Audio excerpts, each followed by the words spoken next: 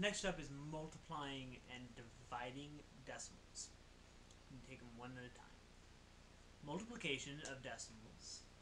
When we do this, we write it vertically, so top to bottom. We don't write it sideways. If you see it sideways, rewrite it. It'll be easier for you. When you have it rewrited, or when you start rewriting it, it doesn't matter where your decimal is. So let's say I have 3.6, and I'm going to multiply that by, let's say, 12.42.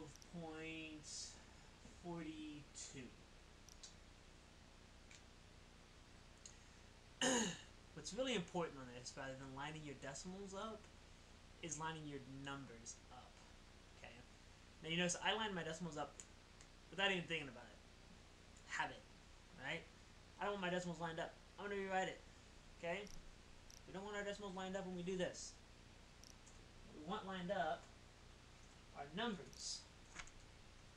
So I've got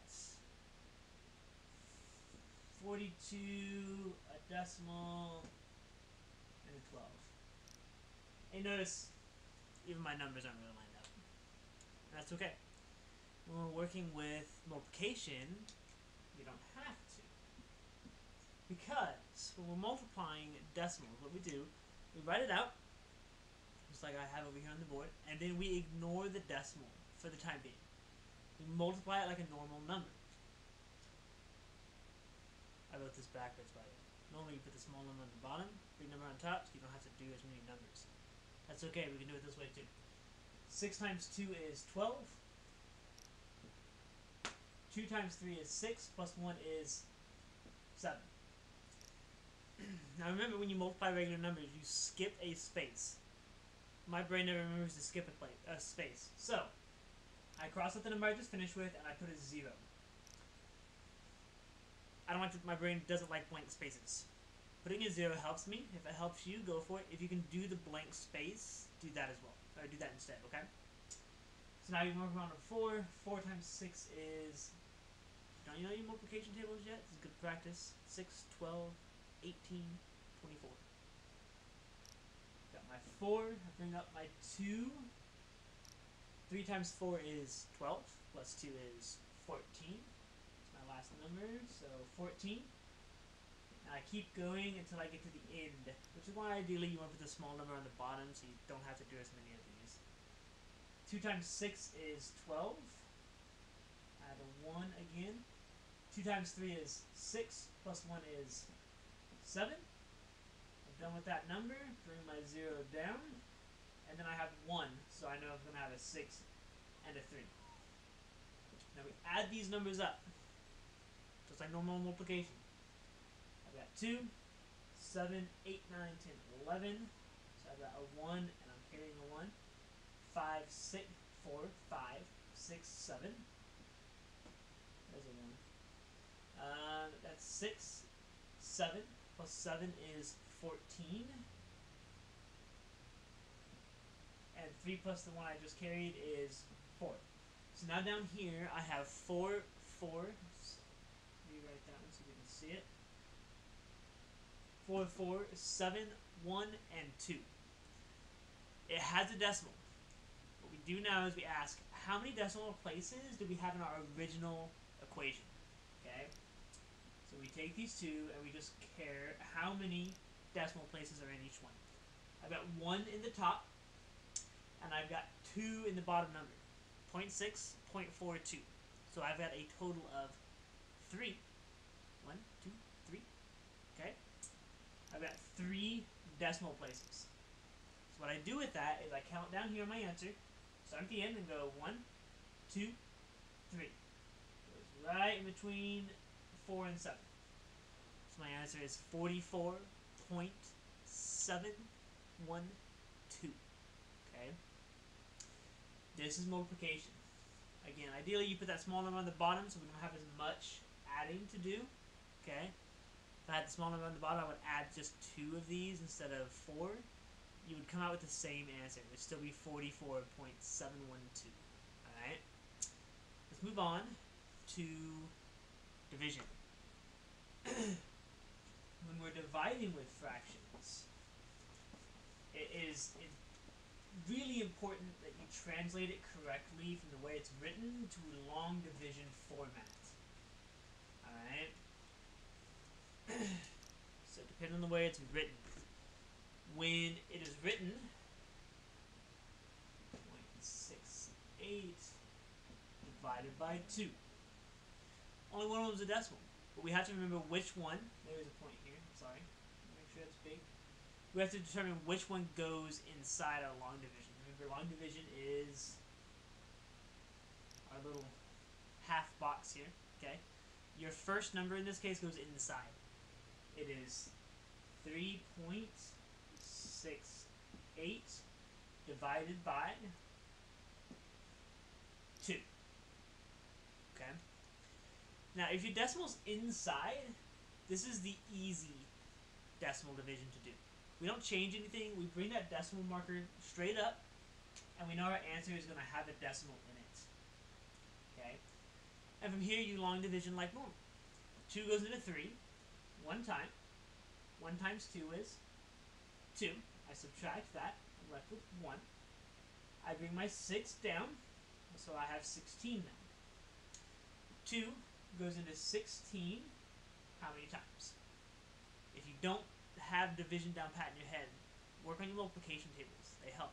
I can remember 2 times 8 is 16, so I know it will go in there 8 times, and I will subtract 16.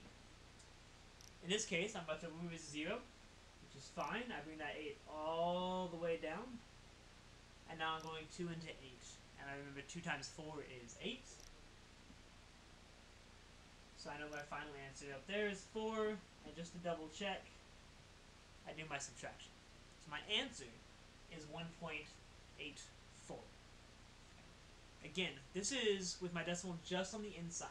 That makes these pretty easy to finish. Pretty easy to do your long division. However, if there's a decimal on the outside, you will have an extra step prior to starting your long form division. Okay?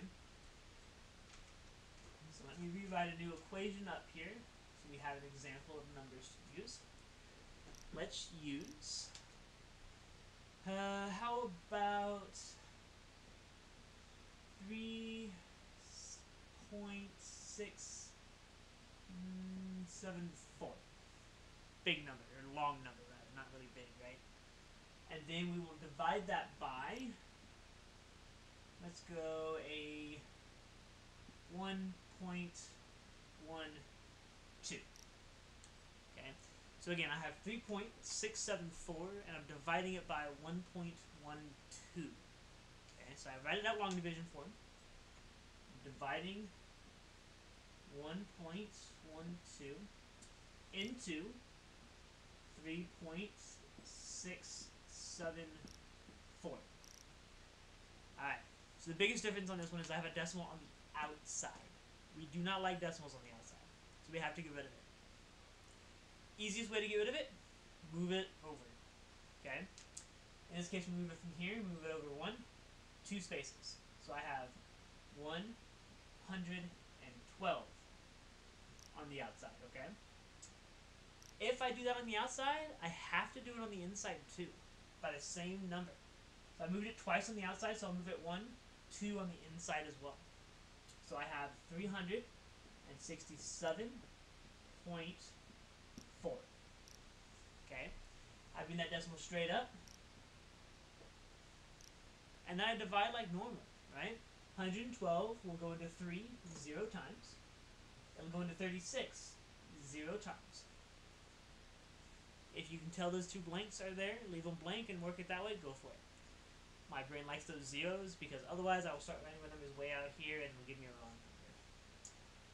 So 112 will go into 367. I know at least 3 times because my number up front is 3, right? So I can multiply this out. 3 times 2 is 6.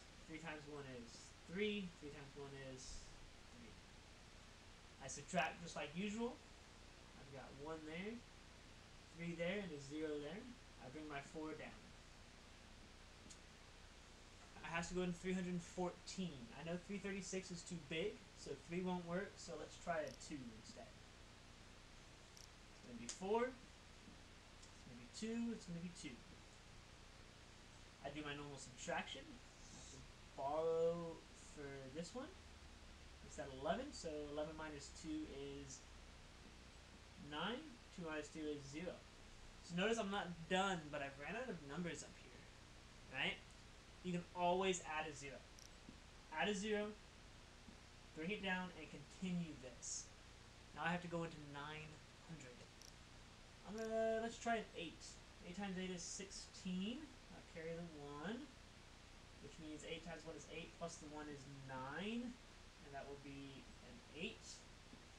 I do my subtraction, and I have a 4 left over. Now you will continue this until your pattern either repeats or you run out of numbers, okay? Since I've made these numbers up off the top of my head, I ended up with a really long one. Typically, if you're working through our GED packets, you will have shorter answers because that's what you'll need to be able to do to complete the GED test. You won't have to do this big, long thing like this, okay? So don't panic because I showed you a big, long one. Alright, good luck, kids.